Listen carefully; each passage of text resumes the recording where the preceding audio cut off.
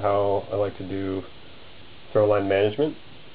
I have usually a bag of throwline 100-200 feet depending on the tree or the rope lengths I'm using or the rope systems I'm using. I'll tie a slip knot about 25 to 40 feet down on it so that if I miss with a in-tree throw, the whole thing doesn't pay out of the bag. This will depend on how long the ropes are that I'm using, where I tie this, and also how long my average throws are in the tree.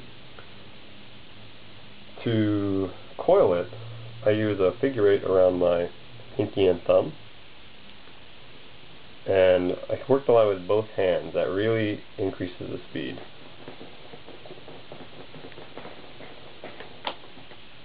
Then when I get down to the end, or when I'm ready, I've got about this much on my hand, I pinch the center so the coils don't come undone.